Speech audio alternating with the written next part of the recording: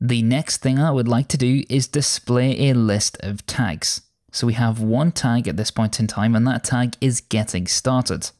We can display that on screen inside of this other column by doing a very similar thing as before. So last time we used get posts and we put this inside of a section. We then displayed this with a h3 and then looped over this with an li and a ul.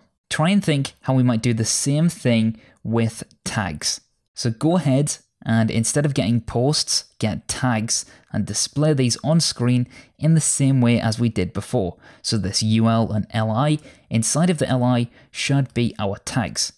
I'll give you a little hint. Instead of title for the tag name, it's actually name.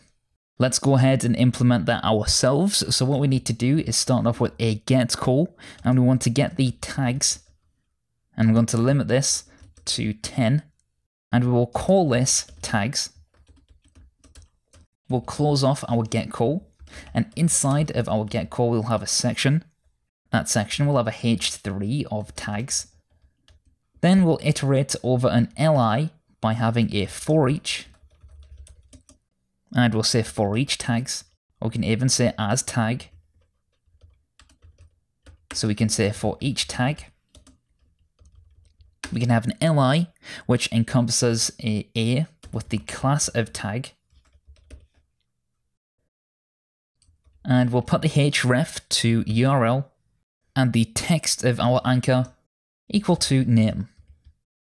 If we save our file, you can now see that we have a list of tags at the bottom here with getting started. If we select getting started, it takes us to all the posts that have the getting started tag.